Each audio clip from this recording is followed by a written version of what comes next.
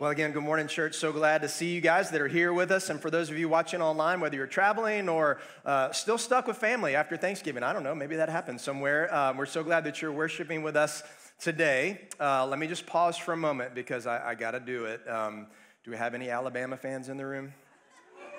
Okay, all right, go ahead. Give me a cheer. SEC champs. Go ahead, take it.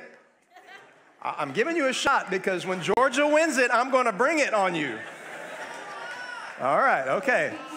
All right, there it is. Rough day for a lifelong Georgia fan like myself yesterday, but the fact of the matter is we will have another day, and one of these times, hopefully in my lifetime, Georgia's going to get a win, and when they do, you'll join us online that Sunday, I guarantee you, because I'm going to bring the heat on you. Another just good thing for me, for those of you who don't know me, Baylor grad, lifelong Georgia fan, Baylor grad, Big 12 champs. So you win some, you lose some. I'm happy about that. Hey, glad that you are here today. We are celebrating Advent as we talked about, and as you heard in the announcements, we're going to be out on the front lawn December the 23rd. For those of you that are like, hold on now, I mean, isn't it the 24th that you do the candlelight? Yes, it normally is. The reason we're doing the 23rd is because we got rained out last year. We had to actually move it a day early, and it threw all of our plans out. So what we said this year is, well, let's just plan on the 23rd. That way if we get rained out, we can still do the 24th. So it's going to be on the 23rd if it doesn't rain. If it does rain on the 23rd, it will be on the 24th. But it's going to be an amazing time, and we want you to invite all of your friends, all of your family, all of your neighbors. You don't want to miss what's going to happen out on the front lawn. But as we're counting down, God is giving us some amazing nuggets that we can hold on to. Last week, we talked about the hope of God that we can have. Hope is the confident expectation of good. It's the confident expectation that God sees you, knows you, has a plan for your life, and that no matter what you encounter in this life, no matter what trials you might face, you can know that God is with you, and he's wanting to lead you through it, and he's wanting you to live with hope. Not only is he wanting you to live with hope, but he's longing for you just to turn your heart to him and say, God, will you bring hope into my life? And then when you do that, when you give that invitation to Jesus, hope comes into our life. Now today we're going to be talking about the next facet of Advent, and that is the facet of love. But before I do kind of get into the whole topic of love, you need to know that I've watched entirely too much TV the last 2 weeks. When you're at home with COVID and you're in the basement and you're kind of quarantined from everyone, you binge watch way too much TV, right? Anybody been there, just sick at home, or maybe just binge TV when you're not sick? It just happens, right? And so I've seen way too many TV shows and commercials and movies. And one of the commercials I saw this week, I just had to laugh. My wife and I both had to laugh. Maybe you've seen it. There's an AT&T commercial. And in the AT&T commercial, the girl says, she goes, it's been a tough year and a half. And she said, everyone deserves something new. And I just want you to know that is theologically completely incorrect. I mean, just in case you didn't know, none of us deserve anything new. And in fact, this is what the scripture says about you and me. So I'm going to take us low. I'm going to get high at the end, but let me just kind of bring us all back to earth real quick. This is what the scripture says. All of us have sinned and we've fallen short of the glory of God. And because we've fallen short of the glory of God, the scripture says this, the wages of sin. So in other words, what you deserve and what I deserve is death. Death. That's right. That's pretty bad news, right? So AT&T actually has it completely wrong. We don't deserve anything new. What we deserve is actually to be cut off from God and to be penalized for eternity. Now, because that's such a heavy theological thing, there's actually some good news that comes along in comparison to that. We may deserve death. We might not deserve anything good in our life, but God says, but you're worth everything. You don't deserve anything, but you are worth everything. And because you're have so much value to God, he actually sent his son to die for you and to die for me. Why did he do that? Because he loves us. Because he loves us. Not because we deserved it. Not because we earned it, not because we did something in our good deeds or we gave enough money to a good cause or whatever it might be, not because we earned it, but because he loves us. We didn't deserve it. He gave his life for you and for me to make a way for us so that we can have a relationship with God. So every time you hear that AT&T commercial and you hear the girl say, you deserve something new, you can say, no, I don't, but I'm worthy of something because God gave his life for me. I'm worth everything to God. And that would be correct theology. That's the beginning of understanding love. And so this is where I want to go with this message today. I'm actually going to challenge all of us to be individuals that give love away no matter where we go. But to be able to give love away, especially when people haven't earned it, especially when they don't deserve it, then we have to know how much love we've received, how much we've been loved, so there's something in the tank that we can actually give away. So let me just read a couple verses for us. I've just kind of quoted this one, paraphrasing it, but John 3:16, for God so loved the world that he gave his only son, and that whoever would believe in him would not perish, would not die, would not have the consequences of sin, would not get what you deserved, but rather you would have eternal life because God loved you. 1 John 4:8, whoever does not love does not know God because God is love.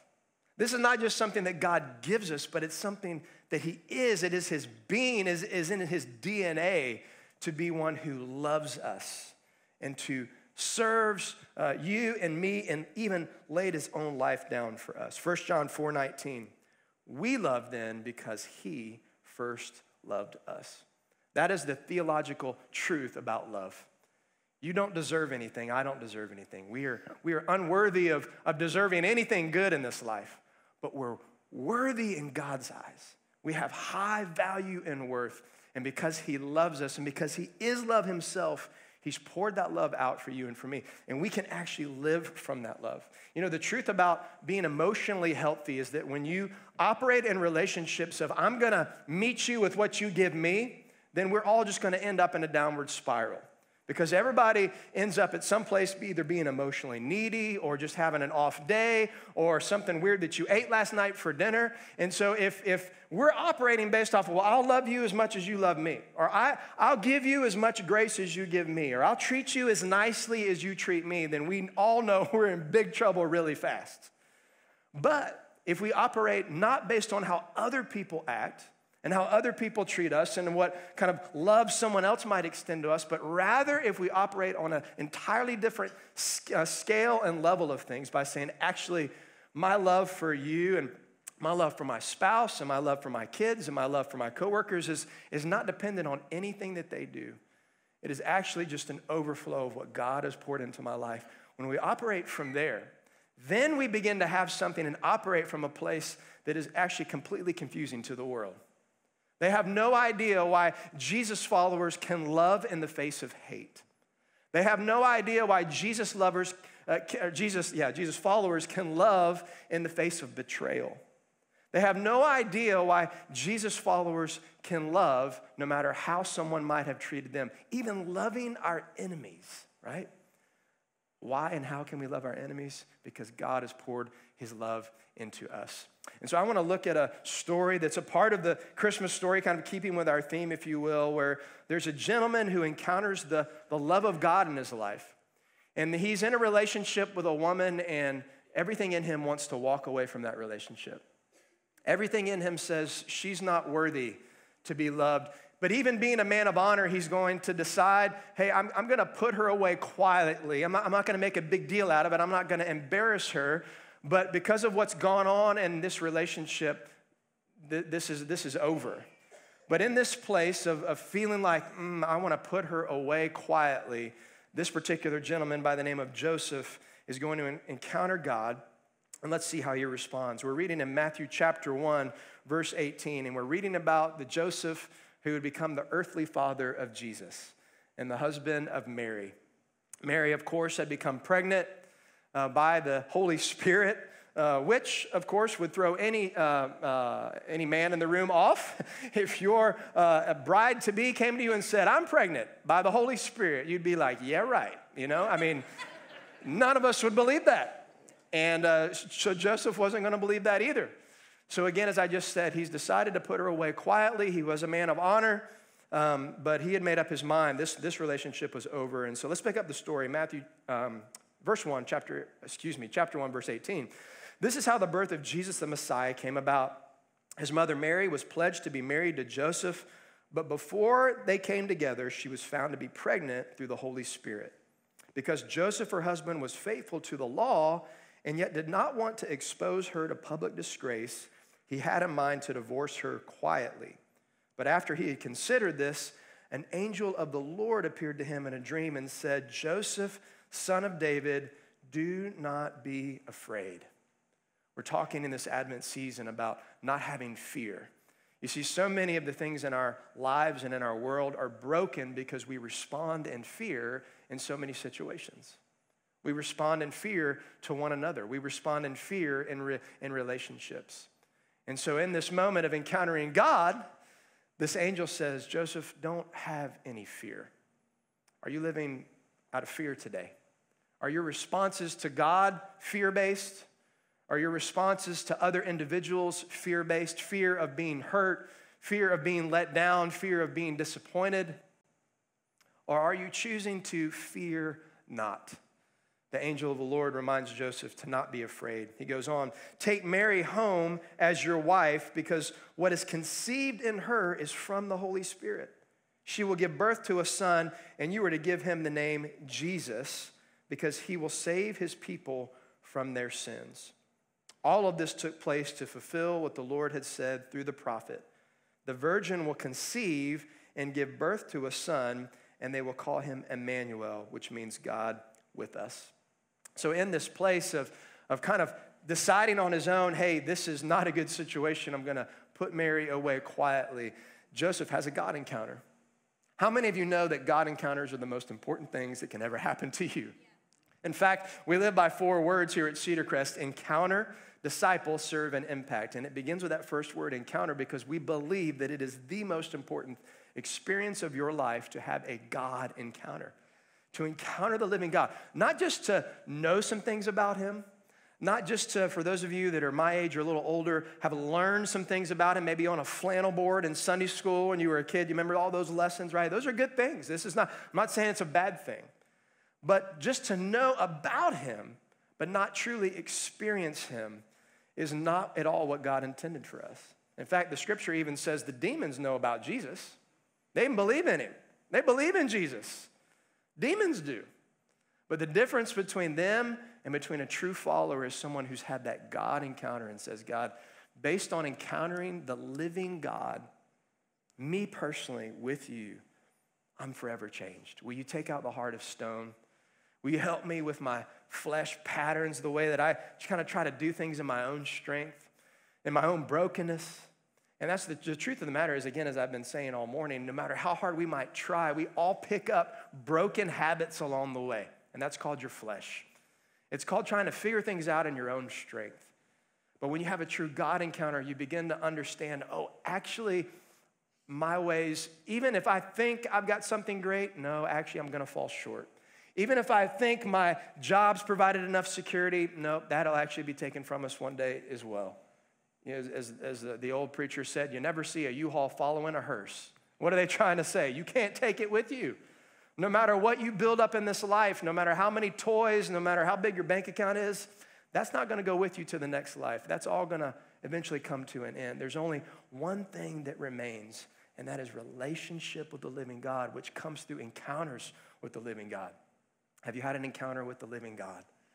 The way it begins is just by being open to him. Perhaps you're sitting here this morning going, man, I'd love to have an encounter with the living God, but I don't know that I've ever had that. It just begins with a simple prayer of, God, I'm putting my heart in a posture this Advent season. Would you encounter me? Would you reveal yourself to me? Would you show up in the mundane places in life? Would you be evident in my marriage? Would you be evident with my kids? Would you be evident as I go to school and try to finish these finals here at the end of the semester? God, would you encounter me? When you pray that kind of prayer, God shows up. And so it said here in our scripture that Joseph was a man who respected the law. He understood kind of the things of God, but he was due a God encounter. He was due actually knowing God. And so the angel of God shows up and says, Joseph, have no fear. And then he gives him some instructions to follow. He says, don't put away Mary. And so in verse 24 here at the end of chapter 1, it says, when Joseph woke up from this dream, he did what the angel of the Lord had commanded him, and he took Mary home as his wife. What do we see? We see, number one, that Joseph chose to say no to fear. He had an opportunity to continue to live fear-based, to say, well, she's pregnant, and I don't know how. And, we don't have, like, DNA testing back in these days. And so there was no way to try to figure out, hey, did somebody down the street get my fiance pregnant? There's just purely a decision to make. Am I going to live fear-based or not? Will I say no to fear, like the angel of God has encouraged me to do in this God encounter, or will I give in to fear? And Joseph said no to fear. Are you saying no to fear in your own life? The second thing that we see is that Joseph chose to trust God. Not only did he say no to fear, but he said, I'm going to trust you, God. You see, it's one thing to say no to the bad things in life, but if you end up just kind of gritting your teeth and saying, oh, I'm not going to be fearful today. I'm not going to give in to anxiety today. Just kind of gritting your teeth. You're really just kind of like, just heading into a nosedive right into it. You need something different to focus on. And so Joseph said, I'm going to say no to fear, but I'm going to turn my attention now to God himself, and I will put my trust there. I'm not just going to grit my teeth and say, oh, don't worry about it. I'm going to say, God, I need you today. And so he chose to trust the word of God. Are you choosing to trust the things that God says about who you are? Are you choosing to trust the ways that God invites you to order your life and to structure your life? You see, the things of God, the boundaries of God that we have in his word are not to somehow kind of destroy all your joy. In fact, we're going to be talking about joy next week, so I'll say more about that later. But actually, the ways of God are intended to free you up. They're intended to make this life something that makes sense. All of a sudden, the purpose of your life becomes much more clear because now you're living in the way that the Creator created you and others to experience life. Are you choosing to trust him in that and walk in that? It matters not that we just say no to the bad things in life, but that we say yes to God. Good moral people say no to the bad things all the time. But Jesus people are able to say no to the things that destroy us and yes to God. I trust you, God. Are you saying yes to God? The third thing that Joseph did after saying no to fear and choosing to trust God, he chose to love. He chose love. How many of you know, as I said just a second ago, there was no way for Joseph to prove how Mary was pregnant? There's no way to prove it. Now, obviously, having a God encounter in a dream, that makes a difference, and that kind of helps a brother out a little bit. But, Joseph was just like you and me. When you wake up the next morning, immediately, I'm sure, the enemy of God began to drop those seeds of doubt. Oh, Joseph, that was just a dream. That wasn't really God. God didn't really talk to you. You don't have to love her. Put her away.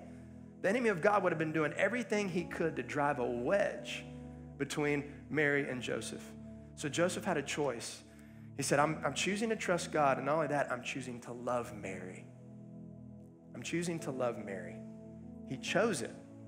Not because Mary was able to convince him somehow that she was pregnant by the Holy Spirit, but because it was a choice that he made. She hadn't necessarily earned it. Now, history would prove out that it was definitely of God, and we know the story, at least many of us do, and we'll be talking about that later this month. But remember, in the moment, before Jesus was born, before the wise men show up from the east, before the greatest movement to ever sweep the earth has ever taken place, we're just talking about a man and a woman living in the armpit of the world, and she's pregnant, and it's not by him. He has a dream, he chooses to trust God, and now he has to choose to love Mary, and he chose it. And man, I'm sure if we could interview Joseph today, he would say, I'm so glad I chose to love Mary.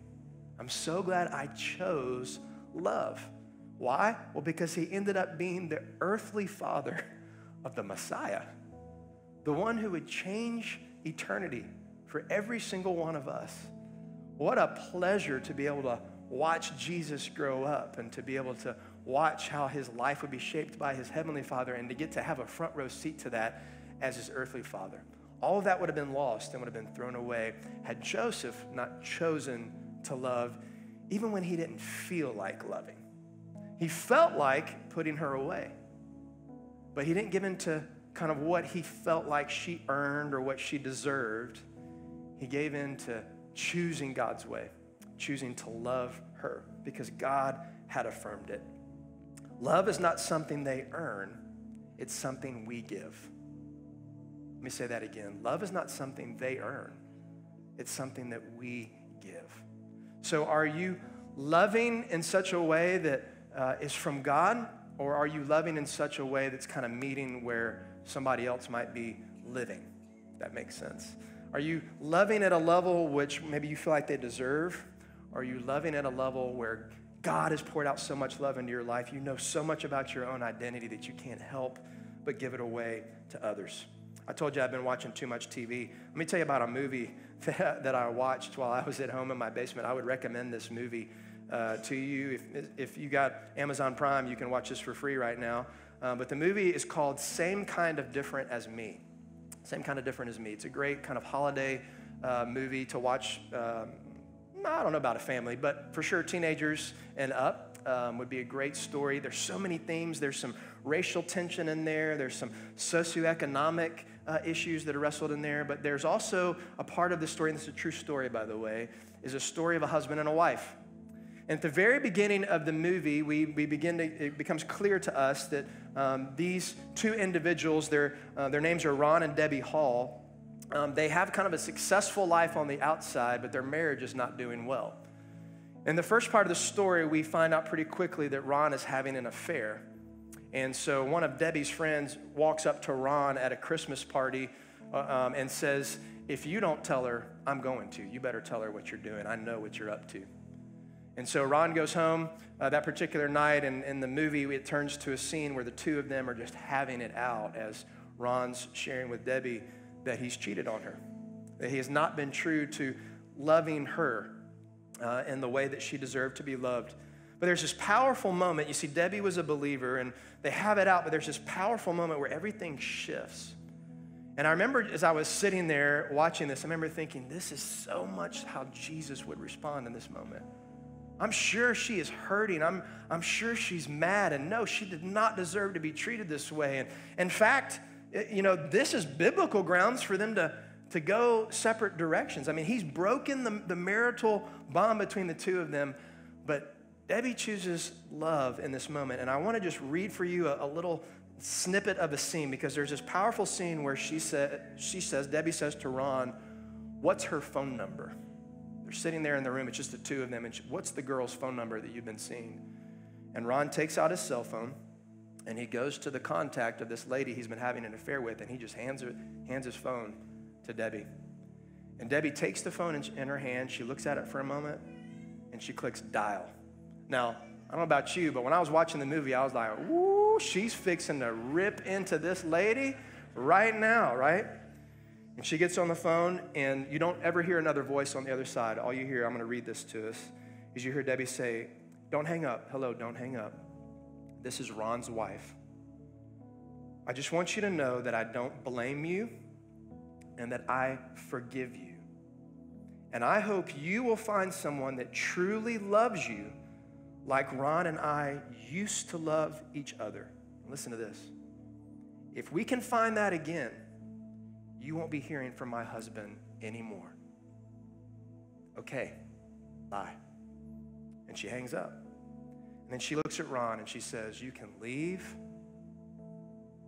or you can stay. And she chooses love in a moment of great pain, in a moment of him not being worthy of it, him not deserving it, him having not earned it. She says, I'm going to commit myself to this if you want it, but it's your choice. And Ron takes the phone back from his wife, and he sits there for a second, and he looks at his wife, Debbie, and he says, I choose you. I choose you. And the rest of the movie is them. I won't give away the rest of it, but the rest of them is Ron and Debbie working on putting their marriage back together. It's them choosing to love, not because someone had earned it or deserved it, but because they knew of God's love for them. And because God had filled them up, there was something on the inside that they had to give away to each other. And it's a beautiful story. Again, it's a true story, and I would encourage you to to watch the movie at some point this Christmas, just to have your heart stirred and encouraged again for what it means to truly love, not out of what somebody has done to us, but because of what God has done for us. Nobody deserves it, but we're worthy of God's love because he puts value on us. You've been called to love even when you don't feel it. You've been called to love even when you don't feel it. I love how Martin Luther King Jr. said it this way. He said, I've decided to stick with love because hatred is too heavy a burden to bear. You know, we need in this world men and women of God that will choose to love, even when people don't deserve it. You know, choosing to love when somebody cuts you off on the interstate, that's a moment of choosing to love. You know, you could respond in the flesh. You could respond by, man, you know, rolling your window down, letting them have it, giving them the middle finger, whatever it is that you might want to do in your own flesh. Come on, let's get real. This is, you know, I know it's church, but let's be real. Somebody cuts us off, we get mad about that. What about when somebody's rude to you at a place where you're shopping, or perhaps at a restaurant, or fighting over a parking space as you're going to buy those Christmas gifts and somebody pulls into that spot, or yells at you and tells you off because you pulled in the parking spot. There's so many different little places in life where right now, you and me, as followers of Jesus, we have decisions to make. Am I gonna give love away today? Am I gonna be one who speaks hope and love into other people? Or am I gonna respond by, you know, I wanna get them, you know, I'm gonna twist the knife, I'm gonna stick them. I want to bring, this is not what they do. They don't deserve love. They deserve anything bad coming to them. Or will we be people that at home, at the university, at work, we're just love dealers. Hope and love just coming out of us wherever we go. And people would look at you and say, man, I don't get it. There's like a well on the inside of them that I don't know where it comes from, but they just seem to be overflowing with love towards others, even when people don't deserve it. What is that? And may it be a testimony of your life that people see Jesus coming out of you. And when even when people don't deserve it, you have the courage to choose love. Hey, I'm not saying that we just allow people to, you know, run over us in life and that we don't have any healthy boundaries. Of course, having healthy boundaries in life is appropriate. And we don't just knowingly let people take advantage of us over and over and over again. So please have healthy boundaries.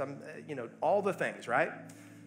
But in the midst of having healthy boundaries, you and I can still choose to love. We can still choose to forgive.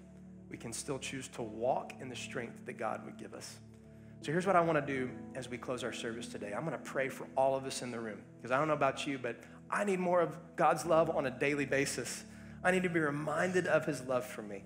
But there's some of you in the room today that, as I was talking earlier about that God encounter, you've never experienced God's love for the very first time in your life. You've never truly had it sink down from up here, into your heart, that you are loved by God. And there's just a moment of time right now that we have with one another. We're not promised tomorrow. I don't know that we'll be able to see each other next week. Maybe you'll be out of town. Maybe you'll never come back to Cedarcrest Church. I don't know. But right now we have this moment where we can invite Jesus to touch you right where you need to be touched by his love. In fact, Jesus gives us this picture in Scripture that he stands at the door of our life and he knocks. And if we open the door, he comes in and he brings fellowship and he pours out his love. So what we see in Scripture is very clearly that it's actually a decision that we make to receive this free gift of love that God pours out for us. It's something that he's done, he's accomplished on the cross. He wants to give you love, but it's not something that will ever sink down into your heart until you make the decision to open the door and say, God, I invite you in right now. So would you just bow your heads just for a moment and close your eyes? We had a baptism a few weeks ago, and one of the young men said, you know, when the pastor said no peeking, I lifted my hand in that moment. So this is a no peeking moment, because individuals are going to meet God right now as we're praying. And here's what I just want to invite you to do. If you know you need the love of God in your life this morning, would you just, as everyone's head are bowed, would you just lift your hand up? It's a way of saying, God, I need your love in my life. Thank you. Just hold them up just for a second. Just lift your hand up. I can see your hand and God can see your hand. Thank you. Would you put your hands down? Thank you. There's so many of us in the room this morning that's saying, God, I need to know your love. And so here's what I'm going to do. I'm just going to pray right now and invite the love of God to flood your heart as you mentally are opening the door of your life. There's a spiritual transaction that's happening where the love of God is going to pour into you. So let's just pray together. God, thank you this morning for your love. Thank you that we see it modeled by you, Lord Jesus, in the way that you laid your life down for us. Thank you that we see it from other individuals in Scripture like Joseph, who chose love. He chose to love Mary even when it wasn't clear what the situation was. And Lord, this morning we've got some friends in the room that would say, God, I need to first know your love. I can't love others unless I've encountered your love for me. Perhaps you're hurting this morning and maybe someone has kind of run you over emotionally or has taken advantage of you and you just feel low on the ability to love others today. Just right now, just invite him in. God, would you come right now as individuals are opening the door of their life to you? God, would you come in with your love? Would you come in and affirm the value and worth on any single person that can hear my voice that's saying, God, would you come right now? Lord, thank you that you pour out your love. Thank you that you are love. Thank you that the Holy Spirit is the reminder of your love. And so, God, I'm asking that hearts should be changed today.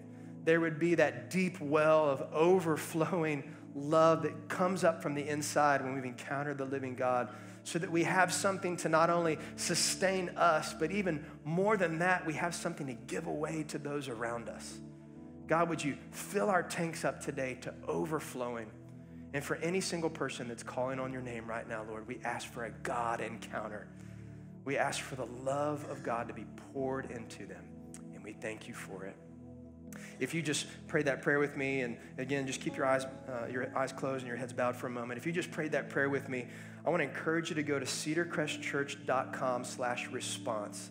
All that is a little form that would enable one of our pastors to follow up with you. We want to help you take the next steps of following Jesus, and we can put some tools in your hand that will help you continue on the journey so that it doesn't have to be just one moment, but it can be a lifetime of living in God's love. So if that's you, we would encourage you, cedarcrestchurch.com/response. But now for everyone, I just pray the blessing of God over you. For this week to come, may you be a people that live in the hope of God, the confident expectation of good. May you be the people that live in the love of God, knowing that you are worth so much to God. You are, the value we can't even put a figure on the value. You are, just the apple of God's eye. I'm trying to put even words to it in my prayer. He just looks down at you and he says, oh, I love you so much. You're so valuable to me. I long to be near to you and to spend time with you.